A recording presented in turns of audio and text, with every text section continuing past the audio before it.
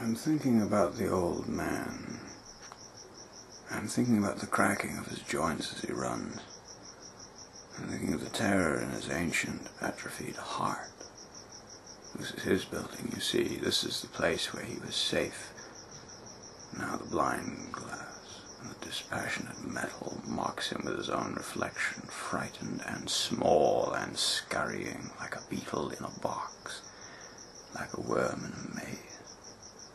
Of course, there's never been any real evidence of the Swamp Thing intentionally hurting or killing anyone. The old man shouldn't be in any real danger at all, as long as the creature hasn't read my notes. But if he has read my notes, you see, throughout his miserable existence, the only thing that could have kept him sane was the hope that he might one day regain his humanity. The knowledge that under all that slime he was still Alec Holland. But if he's read my notes, he'll know that just isn't true. He isn't Alec Holland. He never will be Alec Holland. He never was Alec Holland. He's just a ghost dressed in weeds.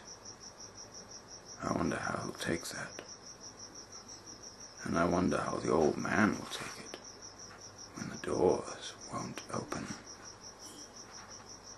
He'll pound, he'll hammer, he'll wheeze and he'll scream, and he will not be able to comprehend how this could be happening to him.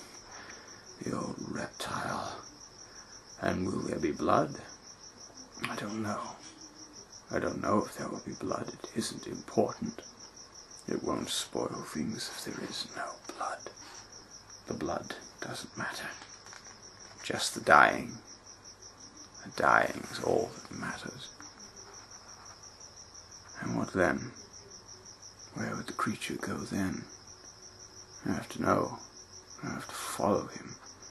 There's so much to learn, so much to know. Where would I go if I were the Swamp Thing?